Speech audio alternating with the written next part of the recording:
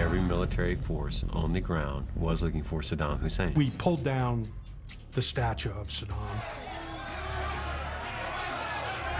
But in order to have a decisive military victory, we needed the real Saddam. Coalition governments have identified a list of key regime leaders, 55 individuals who may be pursued, killed, or captured. The special operations forces could go into the most dangerous target and do it at zero to minimal casualty because of their skills. Their focus was really HVTs, high-value targets. We would get information that was bad information. They would identify a location, there would be nothing there, the wrong individual. The individual was someone that someone else disliked for whatever reason. For the amount of detainees we were pulling off target, we needed someone that could conduct the interrogations to ensure we were getting the information we wanted.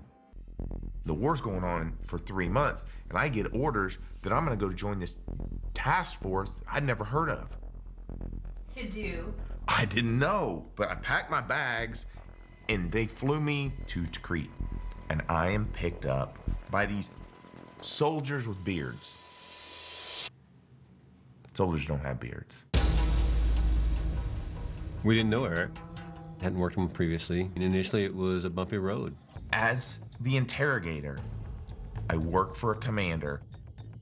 I bring in the information that helps him make better decisions. I was learning how to get inside the minds of these prisoners and break them down.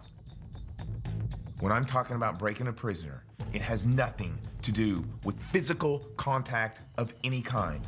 It has to do with breaking their previous decision of not cooperating with me to provide me information, and now they choose to provide me that information. That's a break.